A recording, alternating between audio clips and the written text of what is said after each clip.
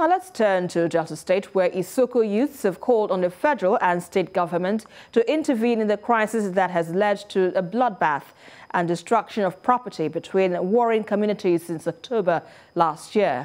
And they are tired of the needless killings and seek peace to attract development on their land. Ikenna Amechi reports.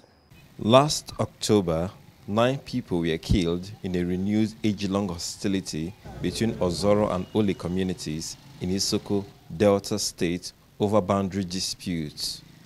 As the dust is yet to settle, another communal clash broke out, this time between Igbide and Emede communities. 5 people died and several houses burnt down. Now, tired of these needless conflicts, the Isoko National Youth Assembly converged on Ozoro to speak on the crisis. After observing a minute's silence for those killed, they outlined their demands. It is no news that part of Isoko Nation are engulfed in intercommunal bloodletting.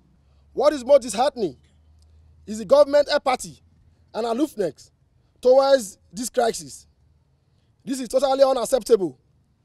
We are calling on government immediate intervention by sending military presence to concerned communities and to put conflict resolution mechanism in place for the people to a reconciliating meeting towards amicable resolution. Presently, we have started the moves to see how we can make peace be in our various communities, most especially in Isoko land. But I also want to say, if the government come in, it will help us more.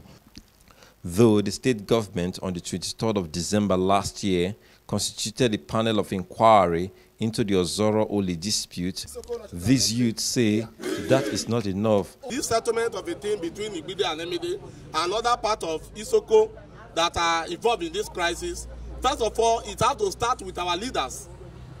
The big men, the chief, the traditional ruler, the kings from various communities that are involved in this crisis, let them both and let them come together, the big men.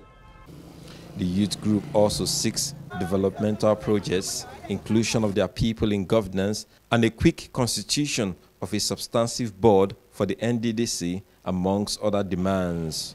But the prevailing reason for this gathering is the crisis in their land.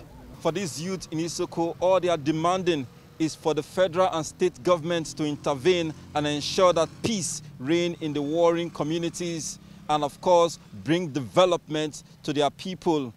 Ikenna Amechi, TVC News, Ozoro, Delta State.